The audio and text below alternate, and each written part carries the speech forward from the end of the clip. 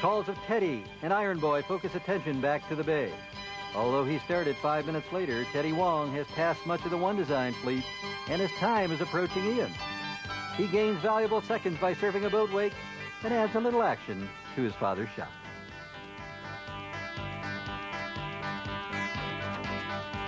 Four-time champion McHenry is about to sneak past Mauricio when he appears to fall in the same hole that got Ian. Experience tells the veteran the upwind tack is going to require a dagger board, while the young Olympian relies on the enthusiasm of youth.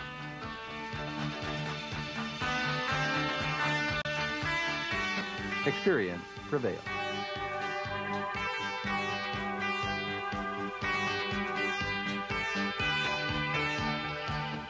Steve Radd closes the Ironman show with a final bit of aquabatics. Glenn Taylor makes sure everyone is accounted for, and Christine and her PC prepare the official results. First leg was really close. What happened going over? How'd you do it? Going over, I made a mistake. I had a really good start, but since there was an ebb tide, that means the tide is going out. That instead of going out there to catch the ebb tide, help you bring you to the mark, I went inside. And on the inside, near the shore, there's like a back eddy that reverses the tide. And I lost some ground there.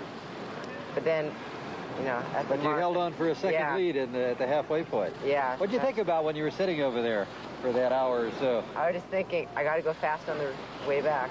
Were you looking over your shoulder? A little bit, yeah. Are you a proud father? This is Mr. Wong. Yes. Yes, look at the big smile. Ian Barlett looked like he had the race all wrapped up, and then something happened to you. Yeah, I had a good lead over to the other side, which I thought about 15 seconds, and he beat me by 30 coming back because I dropped the dagger board at the very end. So otherwise you would have probably had him in it. I think I had it. I thought I had it in the bag when I reached that mark, and I guess I relaxed and I blew it there. A little disappointed? Yeah, I'm a lot disappointed. This is my first crossing. I really was excited over on the other side. So when I came back here and I reached that blue mark, I guess the energy just got to me, just seeing the people, and I just lost it.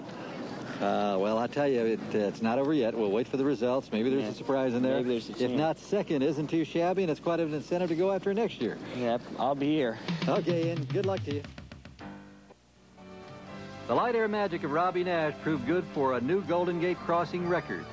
19 minutes and 30 seconds for the combined legs, for an average speed of 22.39 miles per hour. Ian's slippery dagger board did give the One Design Championship to Dan Healy, and Teddy Wong's winning time of 26:51 in the Iron Person division beat Healy's time by 30 seconds. Officially, the Jansen Golden Gate crossing is over. But like all great traditions, it will never really end so long as there are sailboarders to follow the wind.